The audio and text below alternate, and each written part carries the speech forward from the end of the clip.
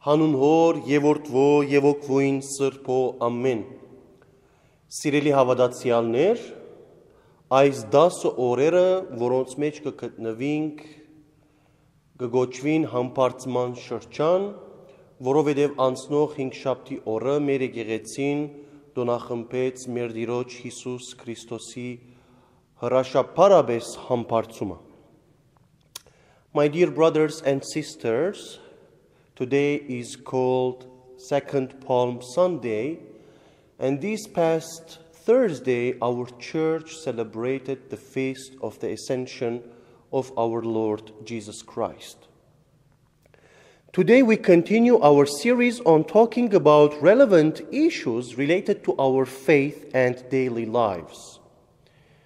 Last time we talked about the Armenian church and cremation, how our church approaches this issue, and I hope what we said satisfied your questions. Today we will continue this series, and this time we will talk about marriage, the Armenian church and marriage, and next time we will talk about the Armenian church and divorce. But why are we talking about marriage? If you remember, last time I said every message is a response to a need.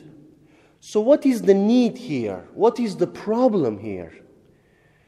Well, as a pastor, as a husband, as a father, and someone who lives in this society, I believe that there are many misconceptions about marriage out there.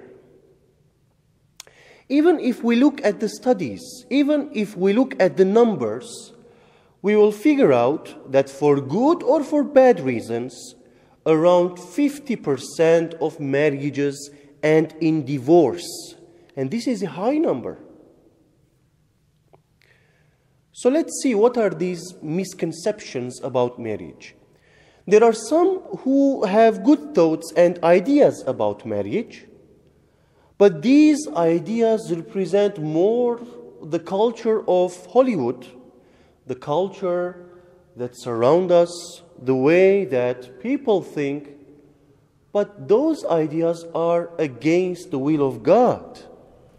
Now, please, I don't want to be misunderstood. I'm not trying to play us versus them game, or I'm trying to claim that what we have inside the church, in our faith, is pure, is clean, is good, and everything else that is outside there is just evil, unclean. I'm not trying to claim this. But what I am trying to say is that there are many ideas, many thoughts that we have about marriage. They just do not represent the Christian understanding of marriage. They represent something else. Now, for some people, marriage is a contract.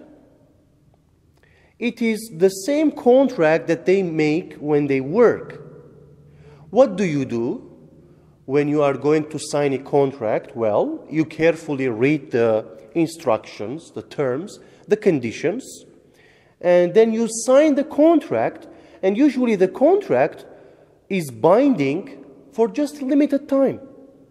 So you can renew your contract anytime that you want, or you can just tear that contract sheet, and it's done. No contract anymore. Some people treat marriage the same way. They think that marriage vows are to be treated like we treat the contract. You can always renew the contract. You can always renew your vows of marriage. This is how they think. Or if life starts to become a routine, if little problems arise from here or there, if things do not go well, what we do? Well, we end that marriage as we end that contract. And there are some people who unfortunately think this way about marriage. For others, marriage should be a continuous Romeo and Juliet relationship. How? Well, the intense love and the romantic feelings that characterize such kind of relationship should always be present for some people, no matter what happens. And if not, then they think that there is something wrong with marriage, so they have to end it. These people do not accept or try to understand the simple idea that life has its ups and downs, that marriage is more than mere romantic feelings and relationship, and it is also about self-sacrifice. It is also about duties, responsibilities. My dear friends, what is marriage? First and foremost, before even going to the points, marriage was started by God Himself. God thought to find a companion to man, as we read in the book of Genesis. So God formed the woman to unite her to the man. So God united the man and the woman. And this is very foundational for our faith. So after putting this foundation, we are going to learn about three things, three important things about marriage. And these 3 points are what our church thinks about marriage. First and foremost, according to Christianity and according to the Armenian church, marriage isn't a contract. It is a covenant blessed by God and God's church in the presence and witness of the gathered community of faith. Now, these two words start with the same letter, covenant and contract. But what is the difference between them? Let me tell you. When two parties sign a contract, it means that both agree on some terms. And if one party fails to perform its duties, then the other party will naturally have the right to withdraw from the agreement or change it or do whatever she wants. But when two parties make a covenant with each other, then that covenant becomes a lifelong, no matter what happens, not limited to specific terms. For example, the covenant that you have with your friend, even when your friend hurts you, even if your friend comes to you with different mood, even if your friend doesn't make it a priority for himself or herself to understand you, but because there is a covenant between you, you still become loyal to your friendship. And this is what is the difference between the covenant and the contract. Also, contracts are based on rigid laws. But on the other hand, covenant is based on love. And love is the foundation of marriage. Without love, there is no Christian marriage. That is not going to be possible. We cannot have marriage only based on laws. This is the time that you have to wake up. This is the time that you have to go to work. This is the time to do this. This is the time to do that. Any relationship cannot be based only on laws. It needs love. And in the case of marriage, it is love that works. Second, marriage is lifelong. Marriage isn't limited to one period of time. And for this reason, in marriage, the husband and the wife, they do not give just 50% of themselves to each other and expect to be given 50%. No, they give 100% to each other and expect to be given 100%. Because marriage is lifelong. Marriage is about emptying oneself for the sake of the other. There is another word here to use. Marriage is about sacrifice. We've heard this word a lot, sacrifice. I mean, we hear it in the news, we hear it in the speeches, we hear it in the sermons, like this sermon. We read it in the books, in the articles. Okay? We hear it in the movies. But sometimes what we imagine about sacrifice is that sacrifice should be something very big. You know, like someone gives his, her life to someone else. Otherwise, it is not a sacrifice. And this kind of sacrifice happens only once or twice in life. This is how we think about sacrifice. But sacrifice, especially in marriage, is about these daily little things that we do and have meaning. Like, for example, if I like to watch a scary movie and my wife likes to watch drama or romantic movie, it is a sacrifice if I say, let's watch a drama this night instead of a scary movie. Or if this year I like to go and visit some of my relatives in Canada, okay, but my husband has some cousins in California and he hasn't seen them for a long time, it is a sacrifice if I say, let's go to California this year instead of Canada.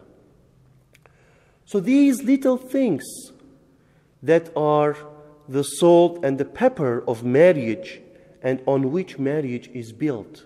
These little sacrifices. My dear brothers and sisters, because marriage is lifelong, we do not only give our present time to our husband or wife, but we share our past and go to the future together. And for this reason, we ask God, we pray to God, so that we stay together no matter what happens. Because we Christians believe that the person that we marry is a gift from God. We cannot change that person. What we can do is accept that gift from God and try to be loyal to that gift and journey together to the future. And third, according to the Armenian Church, marriage has its purpose. Having children and raising these children so that they can become the citizens of heaven and the citizens of the country where they live. If you notice, there is this culture around us that says something like this: me, my happiness, my achievements. Let us marry for our enjoyment, for some legal benefits, to spend some time, and then when the time comes, we will have kids. Now, some people, of course, postpone having kids, sometimes for good reasons, and that these reasons are understandable. But these are exceptions. One of the church fathers says that God gave His creatures the ability to co-create. Isn't this amazing?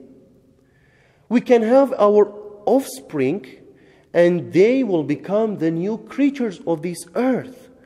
What a privilege, my dears, to become the source of a new human being. And some people just ignore this gift, ignore this privilege. During the wedding service of the Armenian Church, there is a part which is called the crowning part.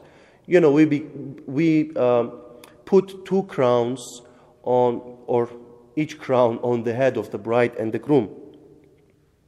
So we crown them. Do you know why we do it?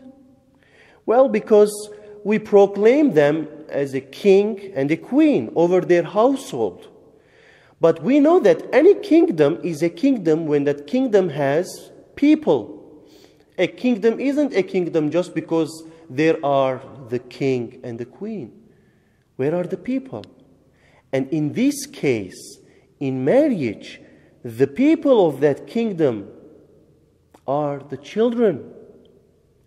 In the book of Genesis, we read, God blessed them and said to them, be fruitful and increase in number.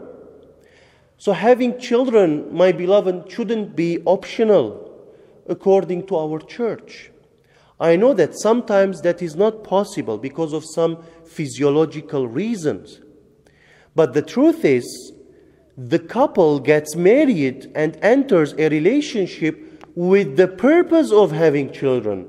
Whether that becomes a possibility or not in the future, that is not important. What is important is that we enter into that relationship with the hope that we are going to have children. Children are blessings. Children represent life, freshness, our ability to form a holy house where we share love, where we share forgiveness with our family, acceptance, and we serve each other.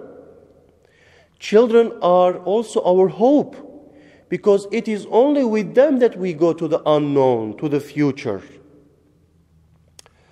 So my dear brothers and sisters, today we learned about the three most important purposes of marriage according to our church. Let's remember them. First of all, marriage is a covenant. It is not a contract. Second, marriage is a lifelong sacrifice, giving oneself to the other. And third, marriage is about having children and raising them. May God bless all of our marriages, all of our families, and make us rooted in these principles for His sake and for His glory. God bless you all. Amen.